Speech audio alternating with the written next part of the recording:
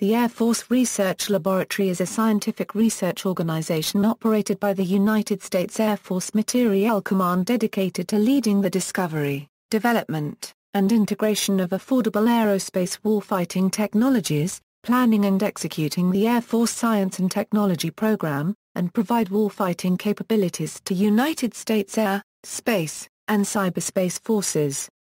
It controls the entire Air Force Science and Technology research budget, which was $2.4 billion in 2006. The laboratory was formed at Wright-Patterson Air Force Base, Ohio on October 31, 1997 as a consolidation of 4 Air Force laboratory facilities and the Air Force Office of Scientific Research under a unified command. The laboratory is composed of 7 technical directorates, 1 wing, and the Office of Scientific Research. Each technical directorate emphasizes a particular area of research within the AFRL mission, which it specializes in performing experiments in conjunction with universities and contractors.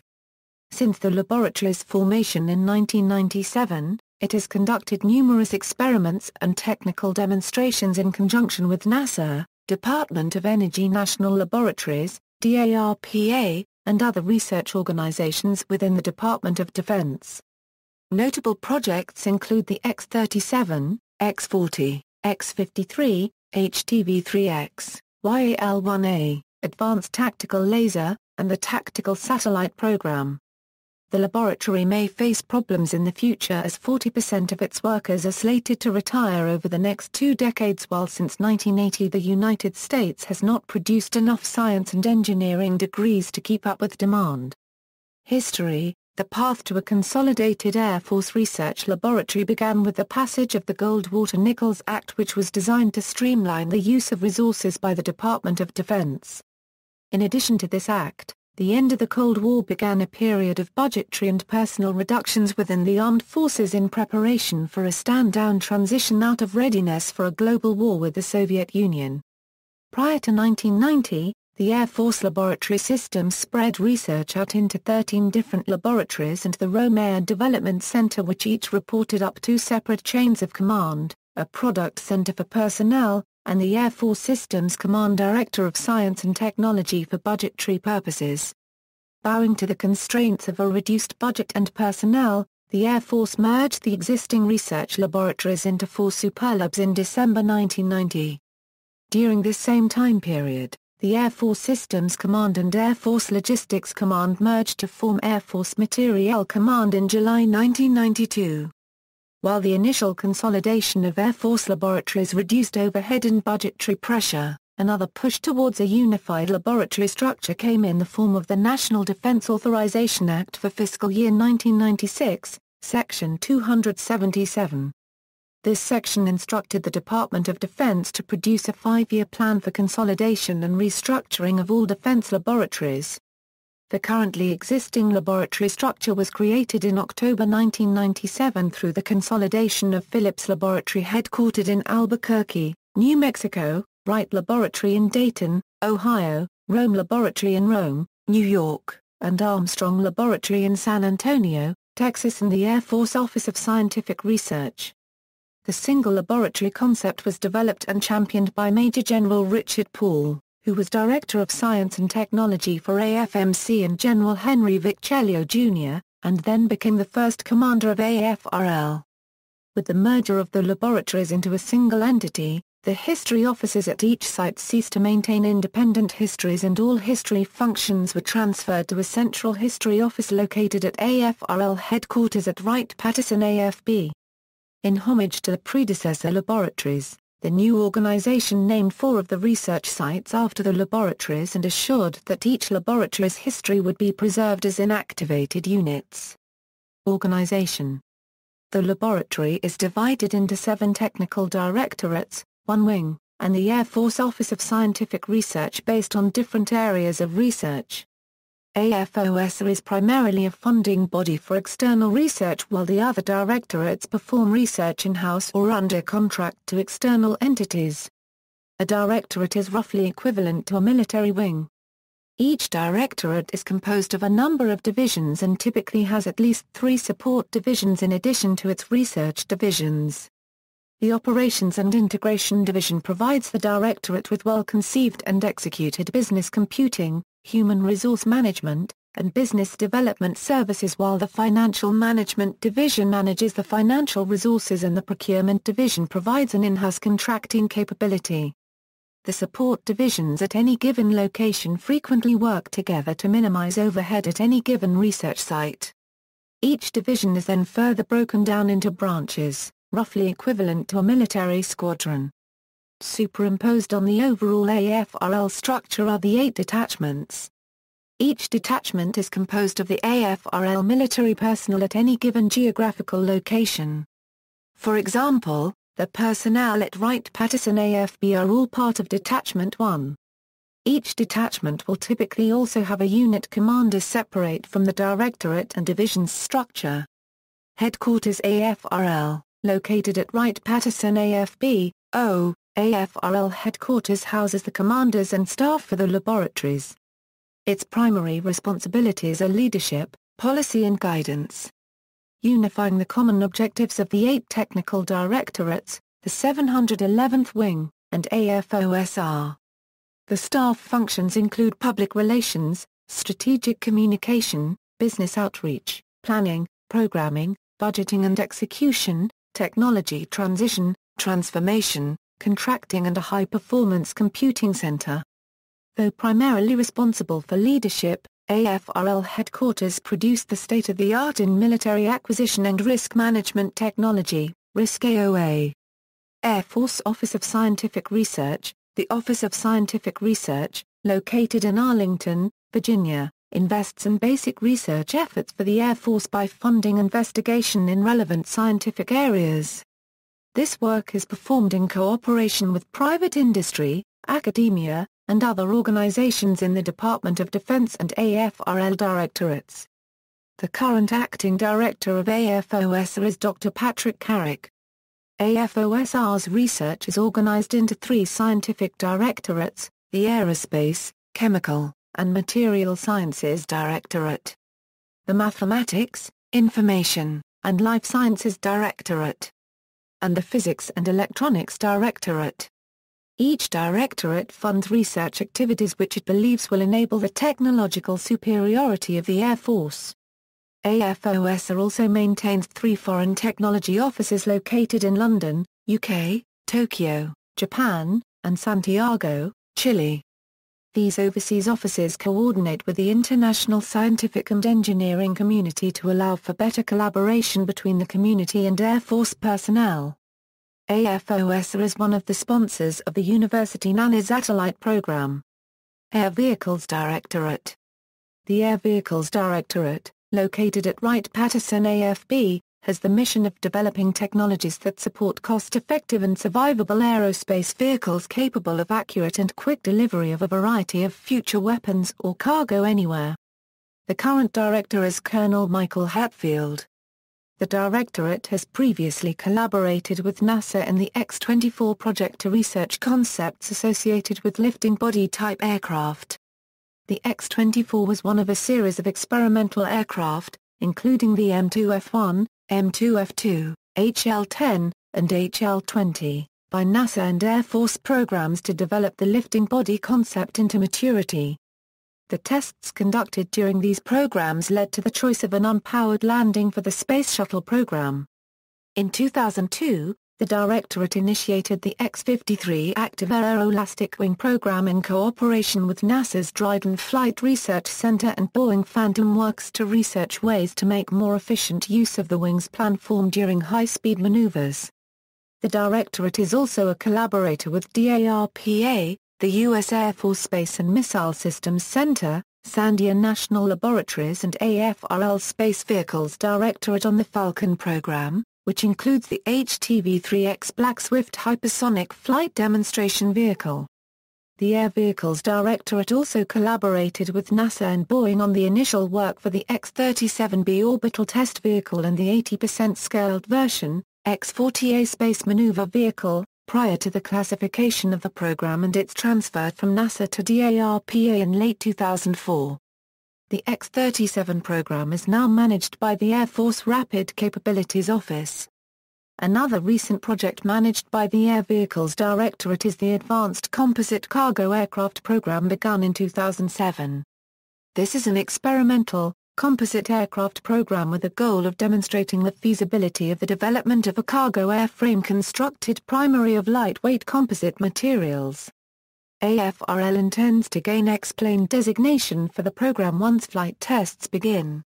The $250 million VTHL Reusable Booster System program was initiated by the USAF in 2010. Directed Energy Directorate.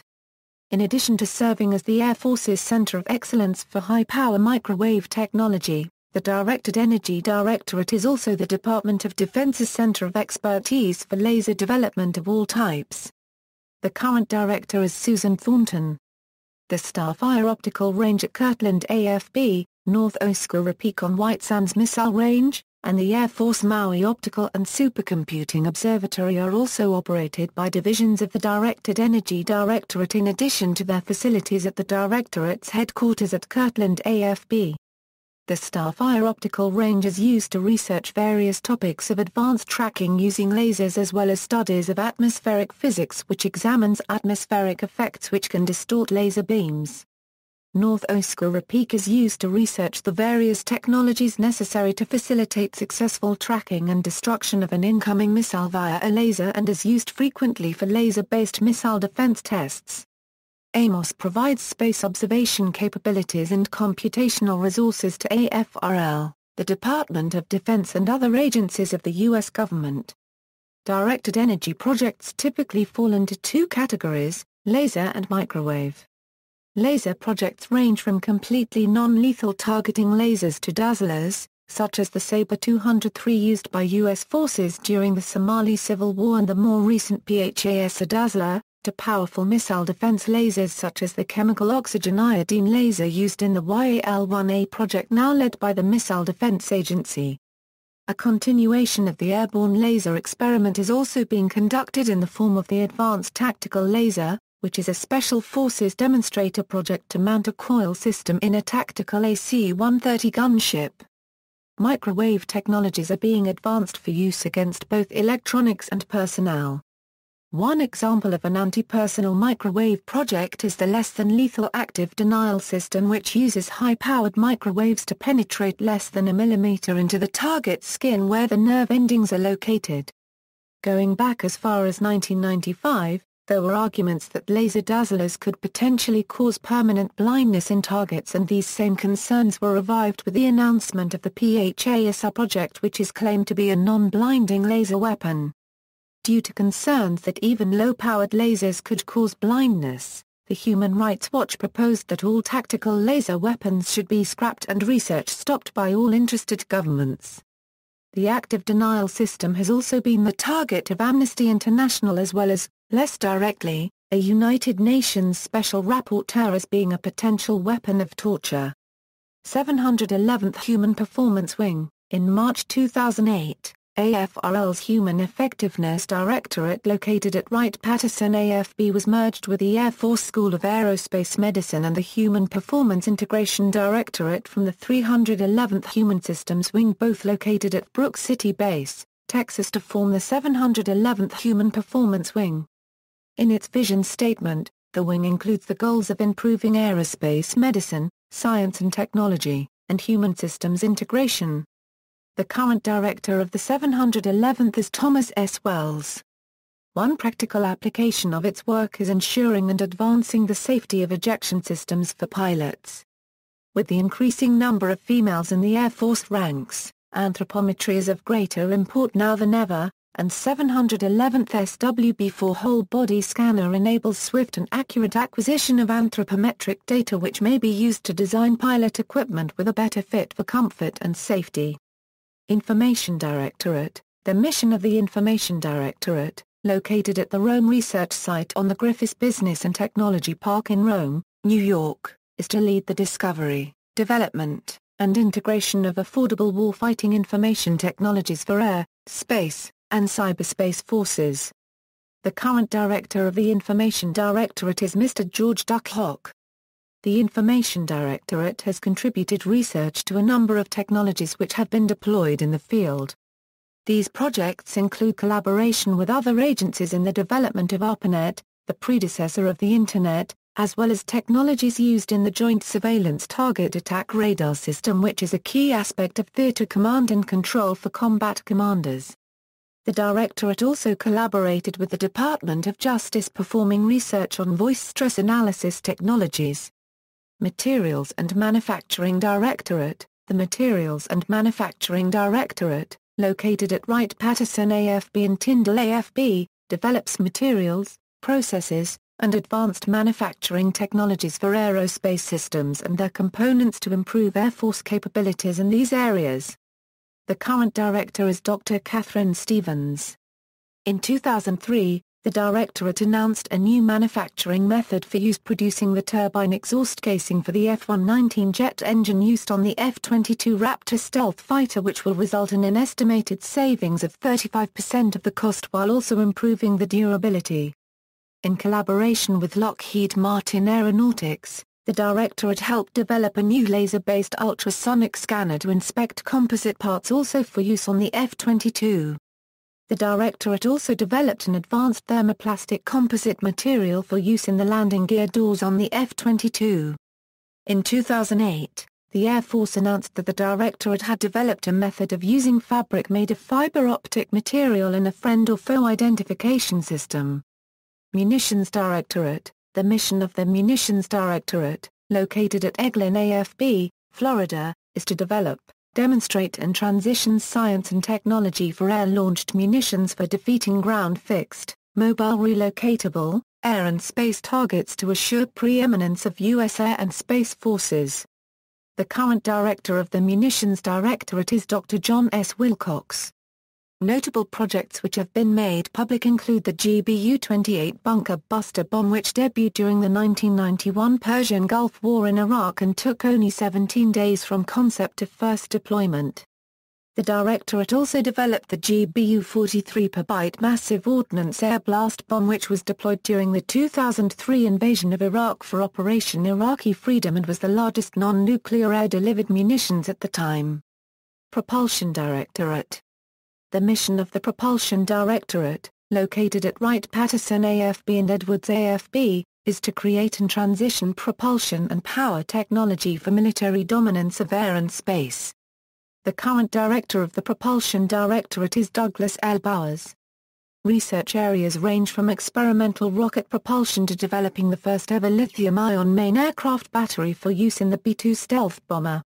At Edwards AFB, the Directorate's test area is located east of Rogers Lake.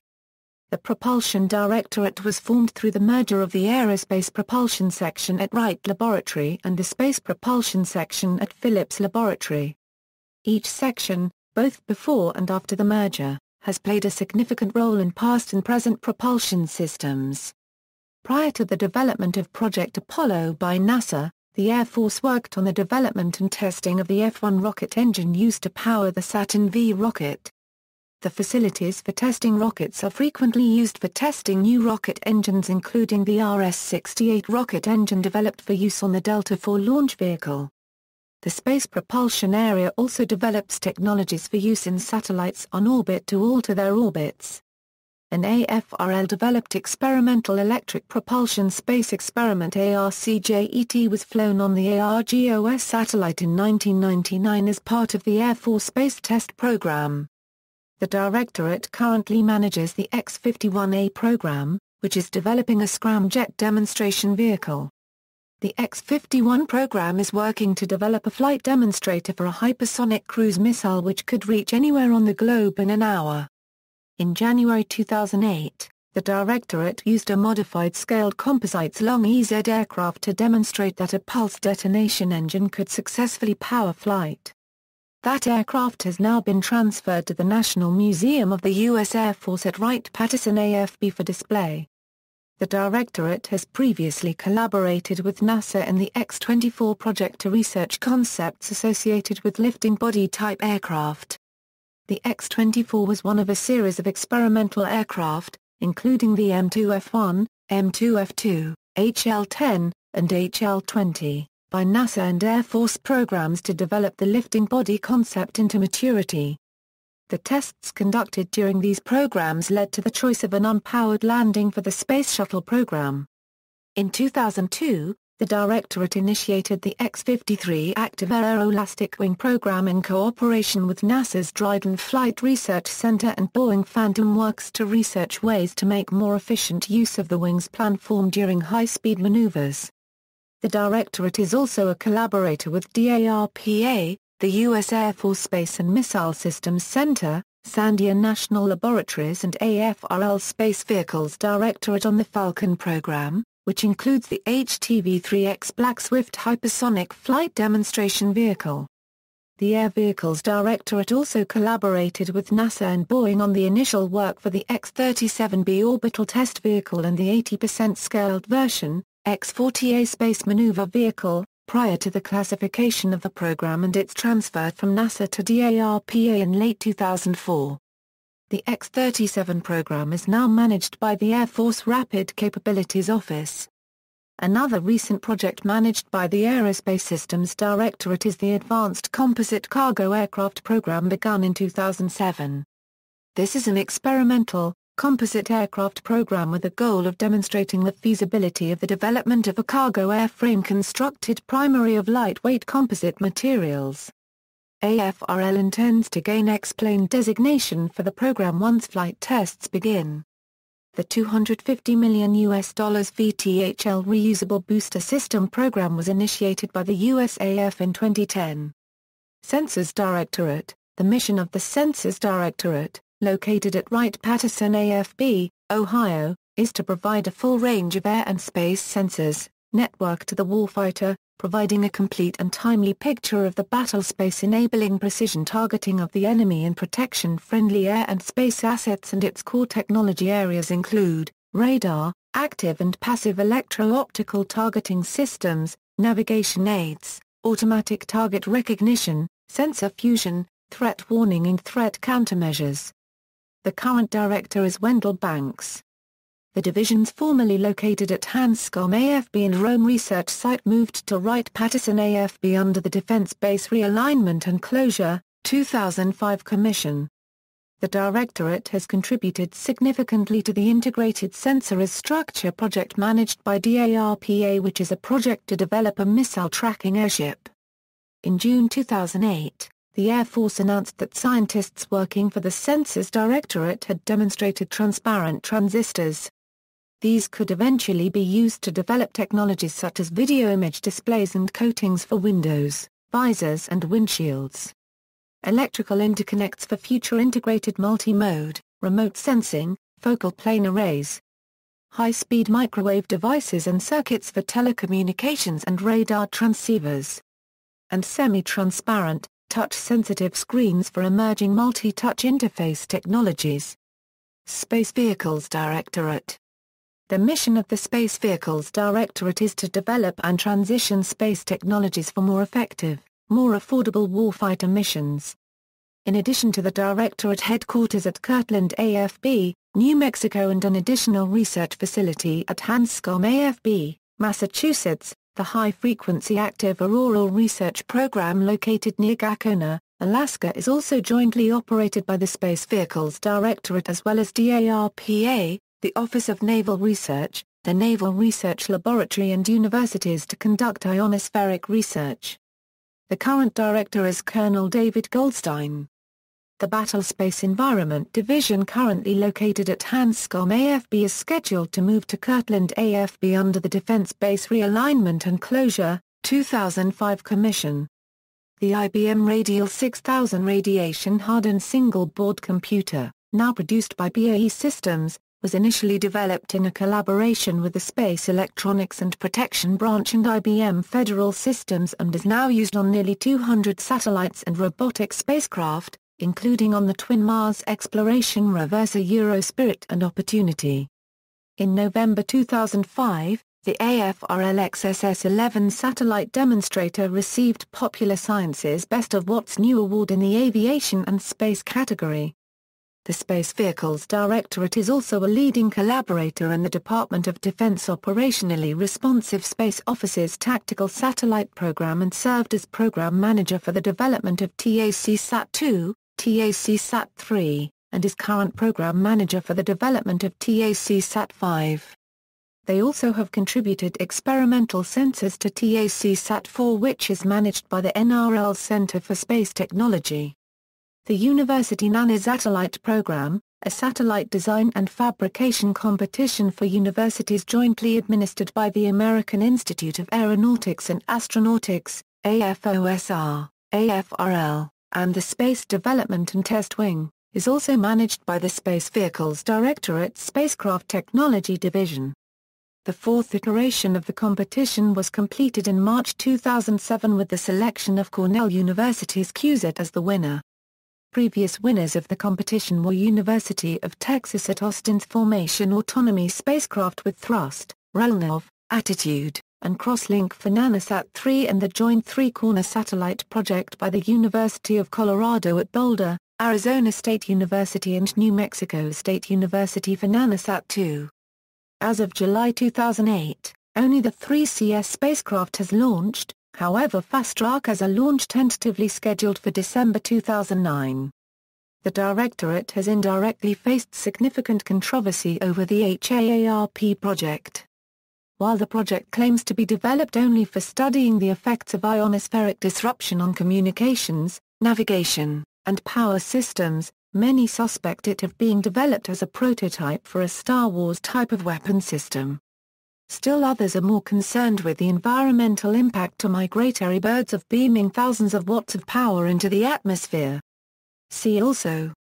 References. This article incorporates a public domain material from the United States government document http://www.afrl.mil.